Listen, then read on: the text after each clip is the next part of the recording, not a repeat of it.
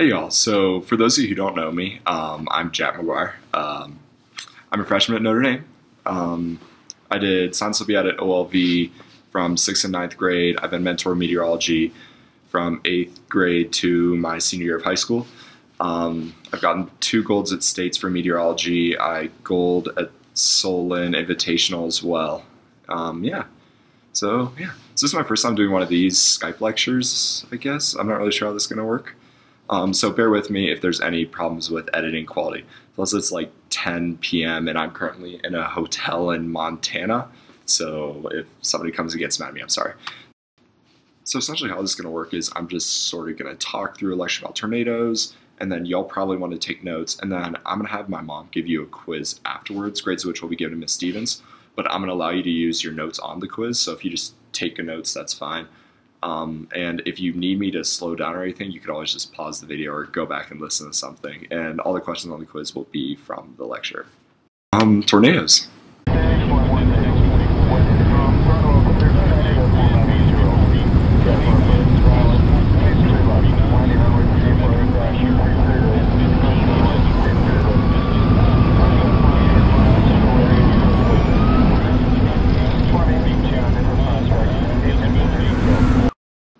So that's how most people think of tornadoes. However, most of them don't actually touch the ground. And before I actually get going, just a little Science Olympiad disclaimer. You want to try to know this for your test, but also make sure to have a paragraph about tornadoes and a diagram of them on your cheat sheets, study notes, my bad. So first, right here is a diagram of a supercell thunderstorm. So supercell thunderstorm is basically just a type of thunderstorm that forms from a low pressure system and just gets really, really strong. And tornadoes typically occur in these or another type of storm called squall lines, which hopefully you've learned about both of these, but either way I'm just going to run through quickly about a supercell thunderstorm. So a supercell thunderstorm has a few main parts that affect tornadoes. A few of them is the updraft that goes to the middle, which hopefully I have a picture here that you can see, and then downdrafts go around the sides. And then also a thing at the bottom called a wall cloud, which hopefully I can point to here. I'm not exactly sure. So this wall cloud is essentially what becomes the tornado. You initially want to focus on is this little area of air that's going up and other air that's going down. So the air that's going up is called an updraft, and then air that goes down is called a downdraft. Pretty self-explanatory. So the updraft is warm air that rises, and then the downdraft is cold air that sinks. It's just this one principle of everything that's warm air rises, cool air sinks. And so when this happens, when the warm air goes up and the cool air goes down, it's similar to like, y'all should have learned about the whole global circulation patterns too. And so when this occurs, the air starts to spin in a very similar way. And so as your hot air goes up, your cold air comes down, it starts to spin. As this cold air sinks, it's eventually going to keep going down and pass where the warm air is starting to rise. And then it's going to start to circle in, sort of like this. And then it's going to start to keep going down. It's still going to keep spinning. So this little funnel is what sort of forms from just this cold air that occurs. And then it starts to spin, and then that's how you start to form your funnel cloud. So this funnel cloud occurs when the little wall cloud, which is basically just an area of the cloud that sticks down from the supercell, when your downdraft starts hitting this, it starts circulating it and moving it downwards. It's sort of the funnel I just showed. And so that's going to cause your quote-unquote funnel cloud to form. And your funnel cloud is important because this is what's eventually going to become the tornado. This is what you can actually see. This cold air keeps on moving further and further down. It's going to keep pushing this cloud further and further down. And so eventually when it touches the ground, that's what's going to cause an official tornado to form. And then poof, your tornado's there. And then as your tornado hits there, when all this air starts rushing down into one centralized spot, air's going to start to go back up, right? So that's why typically when you see a tornado in like Wizard of Oz and like how cows start flying around, that's how it occurs. Basically come down, they get picked up in the middle, and then they just get blown around everywhere.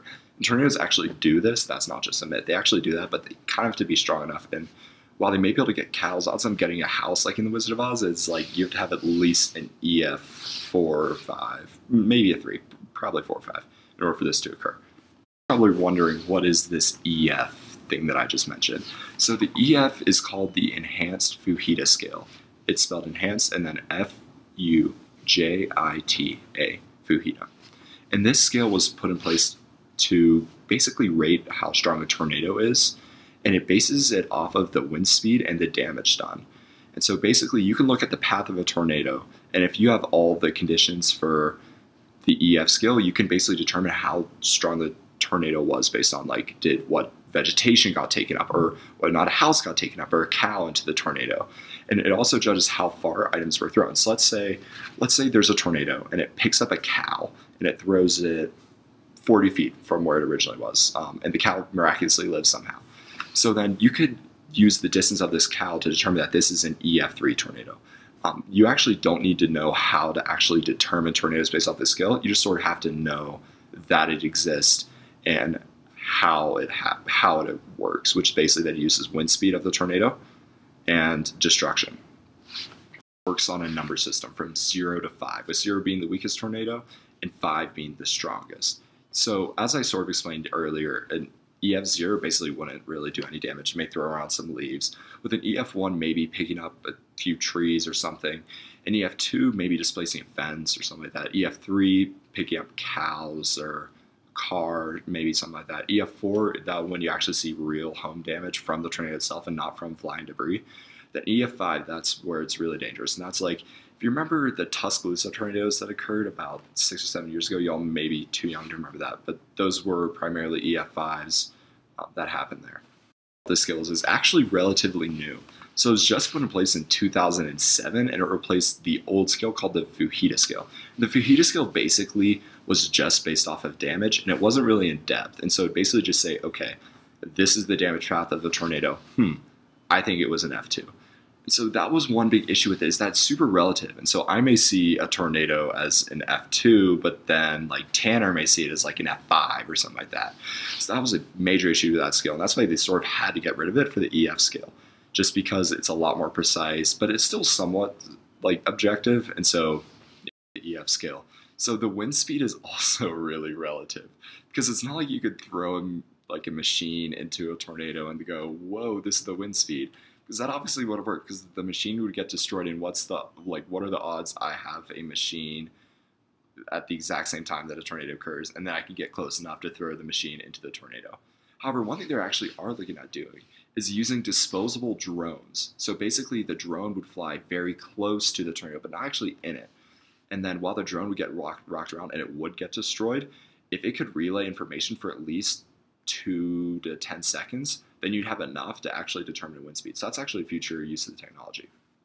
Reiterate what we've done so far. So a tornado occurs when an updraft and a downdraft in a supercell thunderstorm becomes strong and push down and interact with the wall cloud, which in the wall cloud, if there's a strong enough downdraft, hits the ground, which then forms a tornado. And secondly, the enhanced Fujita scale is the primary mode of measuring tornadoes. It's kind of relative, but it's based off of wind speed and damage, when just compared to the regular Fujita scale, which is just damage. So now on to one of the more important parts of this lecture, which is how to locate a tornado on a radar map, particularly Doppler radar. So this is all based on one key concept called a debris ball. So the first thing you want to do when locating a tornado is you first want to look for a typical supercell structure, which, as you can see from this picture, this is what it typically looks like. And you see this little hook type shape at the bottom. This is called a hook echo. This is also very crucial for determining a tornado. And what you want to do when you see this, when you identify the supercell and you see the hook echo, is you want to look at the little solid part of the hook. I guess it looks more like a circle.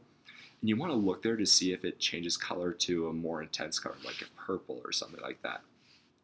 And that indicates something called a debris ball. So based on how Doppler radar works, which you all should already know, it basically sends waves and hits an object, and then it bounces back. And so it can't actually tell what's rain or what's, for example, Tanner flying in the air. And so in the case of a tornado, what occurs is this Doppler radar is sent out, and it hits off of the debris, which may be a cow or maybe Javier flying in the air. And then it bounces back to the radar and puts a signal of high intensity saying, hey, this thing is moving really fast and it's coming close, because it's literally just circulating debris and it can't tell whether or not it's rain or not. But if you see this little debris ball in a hook echo, you can pretty much be guaranteed that there will be a tornado there. And for now, the much, much more difficult part is identifying a tornado in a squall line. So as I briefly mentioned, a squall line can also hold a tornado, which you all should already know what a squall line is, but just in case, a squall line is literally just a straight line of storms. I don't really know how to do this whole camera reverse thing. So yeah, line of storms. And this typically occurs right behind a cold front. And so in these squall lines, it's basically just green on the outsides, and then yellow, and then red, and then there's going to be some purple everywhere. So that's one of the issues when it comes to determining a tornado, because there's going to be purple. But typically you want to look for, similar to debris ball, you want to look for isolated things of purple. But part of the issue with this is the rain could also be purple. You're not exactly sure. So you sort of have to more rely on different people reporting it in from the ground, or from you seeing it through a camera, or that sort of thing. And so squall line tornadoes are typically identified using traffic cameras or something like that. So when looking at a squall line, you typically have to look at a different type of radar called a storm relative velocity radar. So this basically shows the direction to which objects are occurring, with any object moving away from the radar being sort of like a reddish color, and any object moving towards the radar being a greenish color. And so basically what you want to look for is, I see in this picture here, which is where you have a large area of either red or green with just spots of the opposite color in the middle of it. Because this indicates circulation. Because typically if there's wind blowing in one direction, right, it's all going to be one color because it's all moving either away from the radar or towards the radar. But if you get circulation and it goes and it spins, they're going to get in both directions. And so typically when you look at a squall line, you want to use one of these storm relative velocity maps, just to reiterate, storm relative velocity maps, to identify the direction the wind is moving, which helps you identify if there's a tornado. One issue with the storm relative velocity map, though, is that it only shows direction. And so it really just shows whether or not wind is moving in a circle.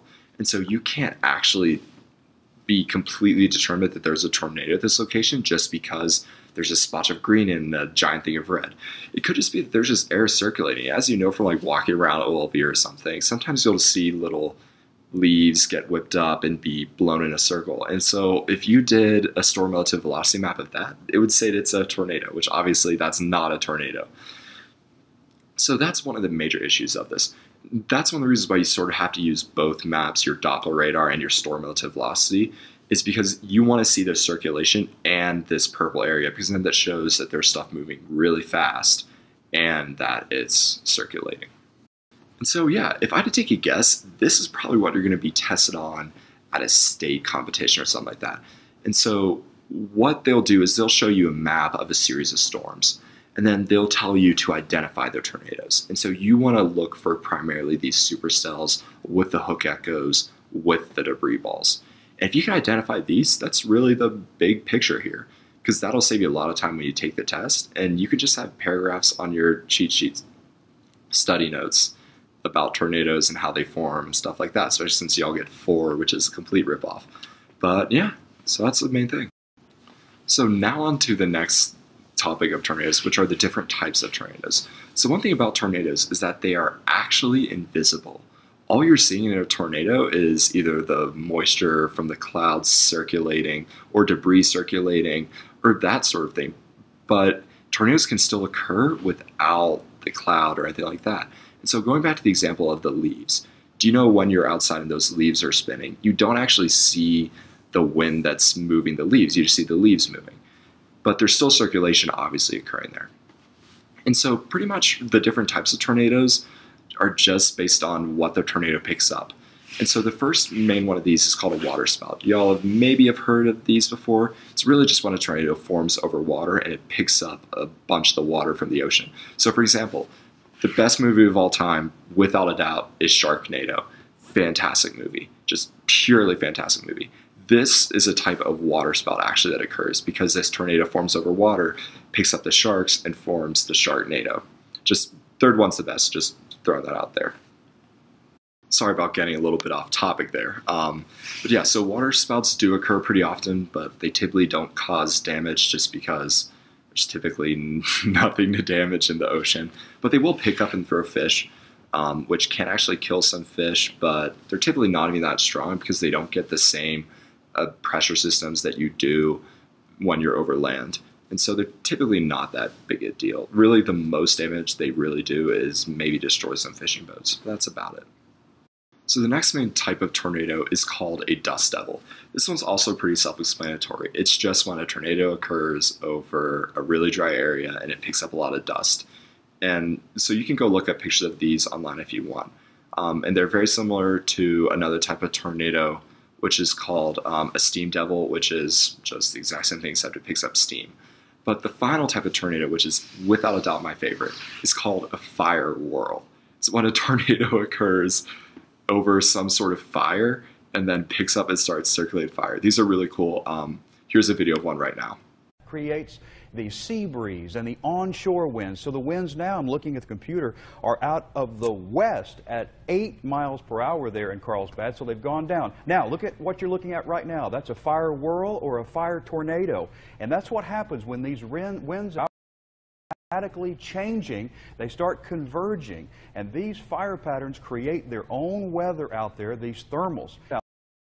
You see is rushing into that little fire tornado right there, and then the heat and the warmth is carrying it straight up. Those are very dangerous. You can have wind speeds in there over 150 miles per hour. Firefighters stay away from those, Paul. Firefighters stay away from those. Really? That's all you have to say in response to that. So yeah, that's pretty cool, and those are our main types of tornadoes.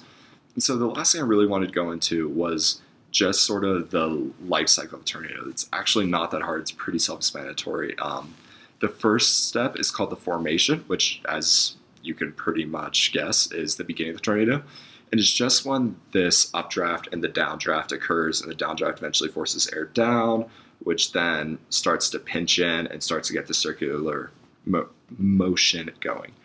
The next phase is called the mature phase, which is just when it starts to gain more momentum, starts to gain more wind, starts to speed up, and when it eventually may or may not hit the ground. And then this would cause different debris to be picked up and thrown everywhere. And the last step is called the dissipation step. And this is really just when the tornado begins to weaken, it starts coming back up. And this typically occurs due to basically just the wind speed slowing down because of different changes in the environment. And yeah. So yeah, that's tornadoes essentially for you. Just to reiterate the main things, tornado occurs by circulating wind. It's measured by the enhanced Fujita scale, which is different than the Fujita scale in the fact that it uses wind speed. There are different types of tornadoes, but tornadoes actually are invisible until they actually pick up something to throw. And then the life cycle, which is just 3 stages: formation, mature, and dissipating. Yeah, so that's about it. So now my mom's going to be passing out the quiz to y'all.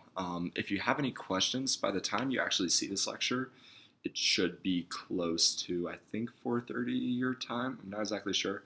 And so if it's before 5 p.m. your time, I will still be on the ski slopes. But feel free to call me. I may not be able to answer immediately, but I will as soon as I get on a lift or something like that. If it's after about 5:15 when you finish this video, then I'll be free to call. And if you have any questions, feel free to call me. My mom has my number. Please just feel free to call me. Yeah, hope you enjoyed it. Good luck on the quiz, and let me know how it goes.